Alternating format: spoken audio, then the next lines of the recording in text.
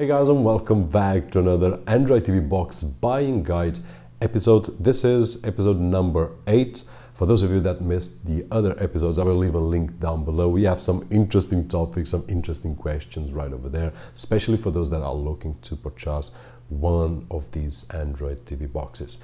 Now, the topic of today is actually simple and complex at the same time. I will do my best as always. And the question is, are all Android TV boxes the same? The answer will be, of course, no. And let's check out why. And this video is sponsored by NordVPN, a VPN service available for almost any platform with servers in 56 countries at an affordable price. Check out the link below for more details. And we are back. So guys, one of the questions that a lot of people do is, hey Robert, there's a box with these specifications, there's another box with the same specifications. One is a lot cheaper, the other one is more expensive. Are they the same?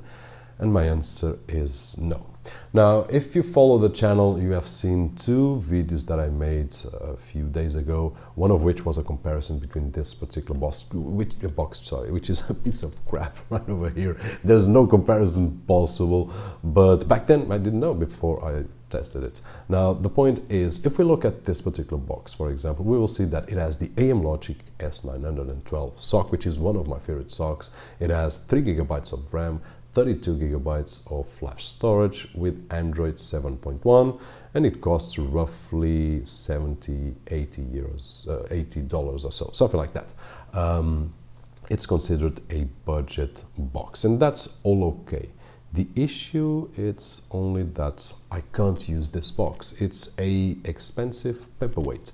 I've shown on the review, and I will leave links down below for everything that I will mention on this video. But on the review, I did share with you guys that the box keeps crashing, it keeps rebooting. If we open apps and we use it like we use any other Android TV box, it will crash and it will reboot. I did reset it several times and the problem still persists. So it's just a piece of crap. It's something that if someone purchases this, it will have a horrible experience and will never touch another Android TV box again.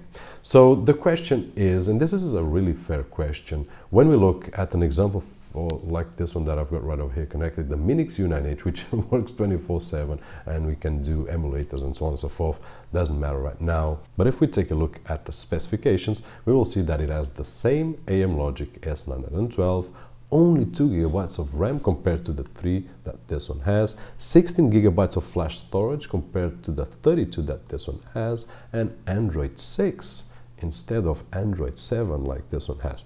By the way, Android 6 and 7 will be a topic of another video, not for today. But someone that doesn't know how these things work will look at these two boxes and say, okay, so this one is cheaper and it's more advanced and the other one is more expensive. And the answer is completely wrong. Why?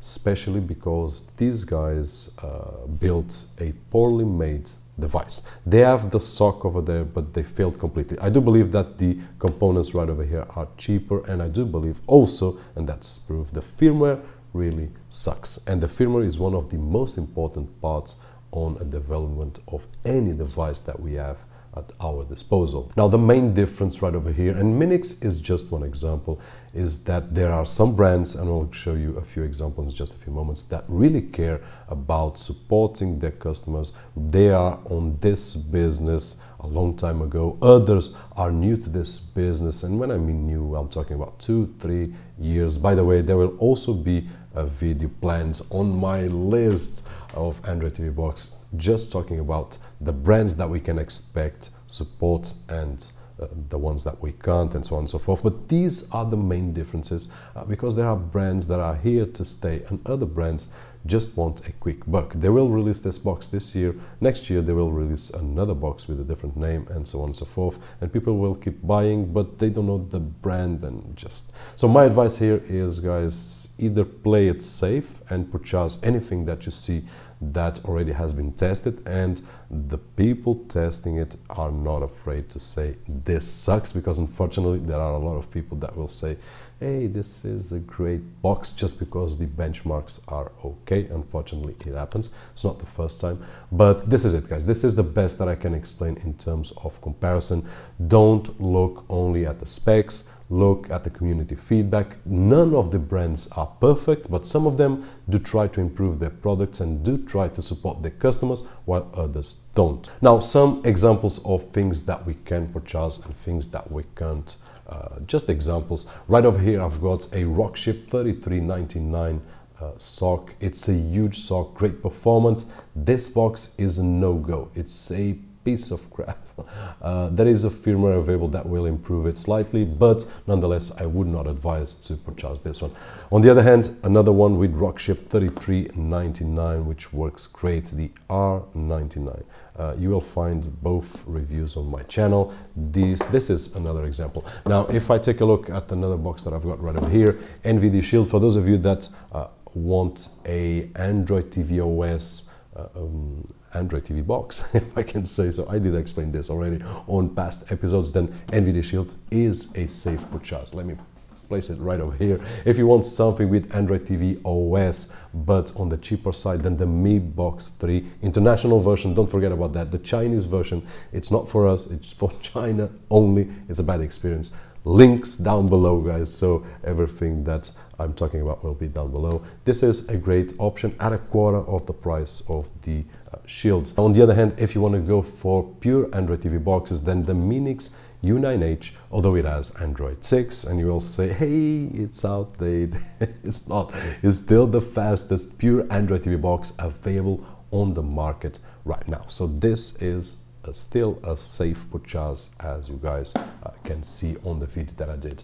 Also, another interesting device, WeTech Play 2, which is a great experience for the TV. Check out the review down below. Also, we can have Netflix, especially for Netflix, it's great. And also, if we want to connect our cable service or our satellite service, it's great. The only box that has, at least that I'm aware of, remote access, so it has a lot of features. And finally, one more example, which is the ProBox 2 Air Plus. And this is one of the brands that has been around for, I don't know, 2, 3 years, 4 years maybe, but they have been improving on their support, on building quality products and so on. So this is a great purchase. They have several devices on their brand. I could name a few more, but these are the ones that are solid choices. And the total opposite of this one right over here, although the specifications are very similar, with the exception of the NVIDIA Shield TV that I also reviewed here on the channel, the two versions that I've got, 2016 and 2017. And that is it, guys, for this video. I wanted to have a short video explaining, but it's almost impossible to have all these examples and so on and so forth. Hopefully it will help you to decide, along with all the other episodes, which box to get. Any questions, don't hesitate and leave them down below. I will answer as best as I can and as fast as I possibly can. My name is Huerto George. Don't forget that usual thumbs up, and I'll see you on the next one.